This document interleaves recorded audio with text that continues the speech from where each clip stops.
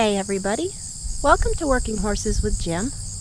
I'm Brenda, Jim's wife, and today I thought maybe we could give you a little update on just what's going around here. I thought I'd take you along with me as I go around the farm this morning. There's a few things that I need to do and Jim's asked me to do, and I just thought I'd take you along and show you what's going on here on the farm during this time of the year. So come on along with me. Jim is planning on going logging today, but he's waiting to get his excavator moved. He's waiting for someone to take that over to the new log job. So meanwhile, he is in the sawmill finishing up some orders.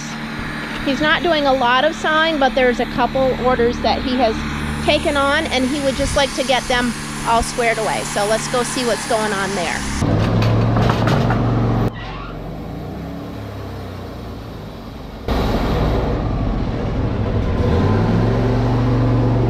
I came out to see what Jim was up to, and he says he's got to change blades. It's not cutting good. It's all part of the maintenance of keeping things going and going correctly.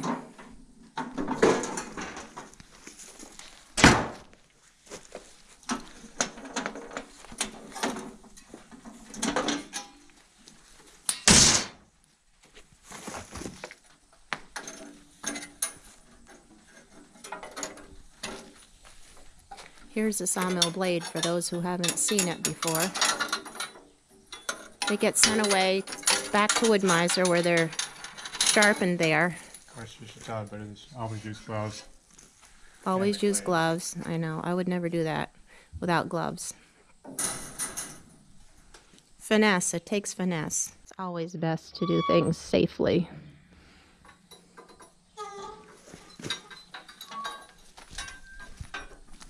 I never claim that I always do it the right way.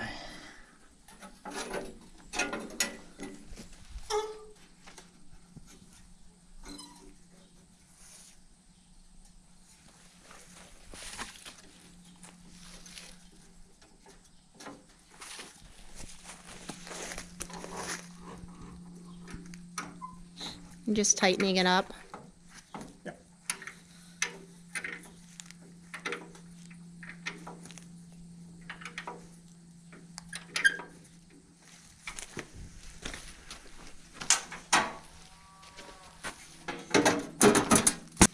In the last video, Jim showed the posts that he sawed out. Actually, it might have been 2 videos ago. And he has painted them on the bottom where they're going to go into the ground with some old oil to help preserve them. And of course, this is a wood.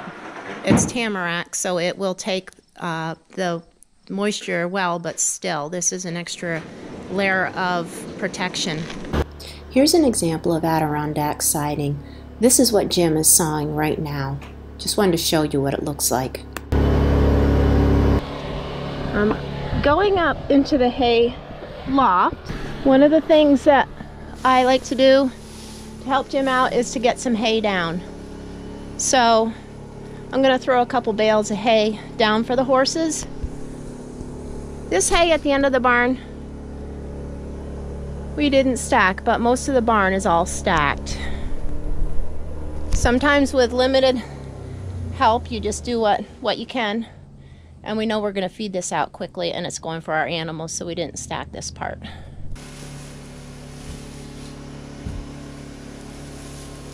I thought I'd show you one of Jim's next projects. It's the clover field. I was out here last night because there were monarch butterflies everywhere out here, and I was trying to film some of them,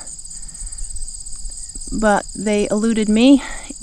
And I don't see a lot this morning, but it was just full of butterflies out here, and it was so beautiful last night. And today we have such a beautiful day. And there's the Percherons over in the distance. Let's go say hi to them. Good morning, boys.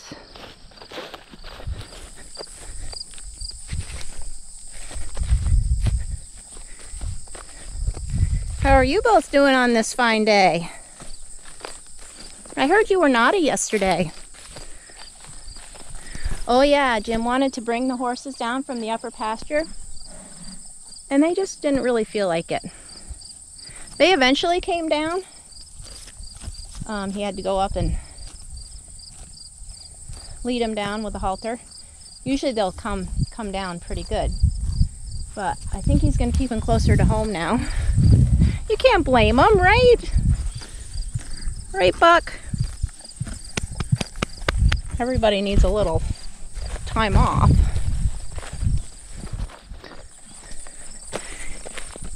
He was raking with Ken only yesterday, and hopefully in the future he'll show some footage of that.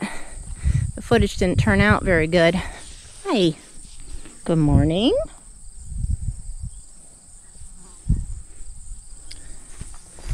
He's still trying to figure all that out. You're even eating weeds?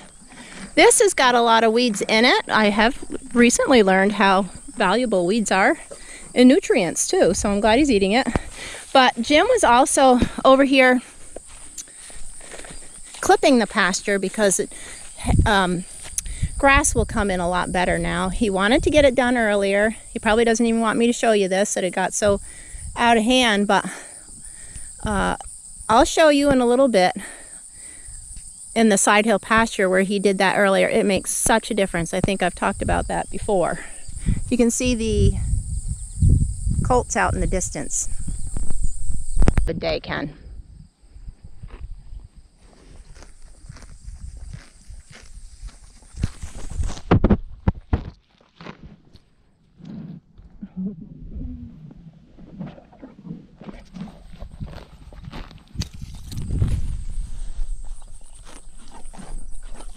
Next on my agenda is to go retrieve the four-wheeler Jim left up in the field so he could lead these horses home the other day. I'm on my way up to the pasture. As I said before, I'd show you where the pasture had been clipped this year because Jim did it earlier, and I'm sure there's a video on it. But it makes it look so beautiful, and it seems like after that first cut, they'll just eat everything and keep it all down. Next year it'll have to be done again because things grow so fast in the spring. You can see the thistles are still here, but I think they get a lot more out of the field when it gets done when it's supposed to, like it was. It's just having enough time at the right times of year to keep everything up. You know how it is. This is so funny. I was walking along this field and this was laying on the ground. It's Jim's fly spray.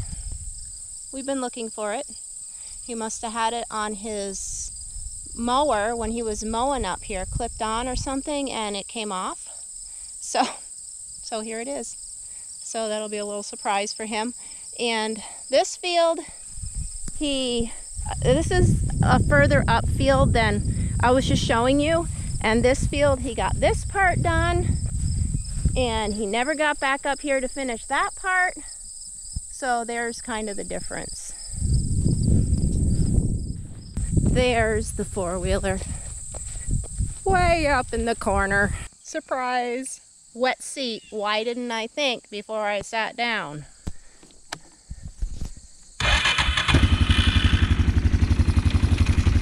And off we go.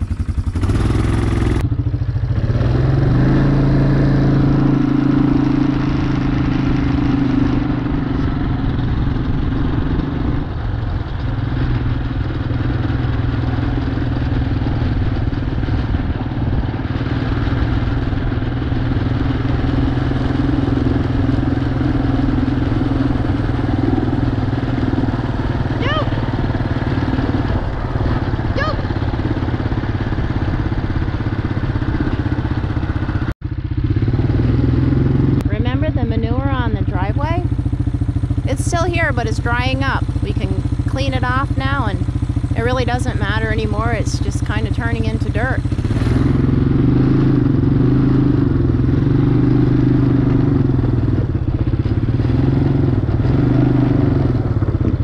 Last night I was out picking up apples, and there's a whole bunch on the ground again. I have a lot of things to make. I haven't even made any applesauce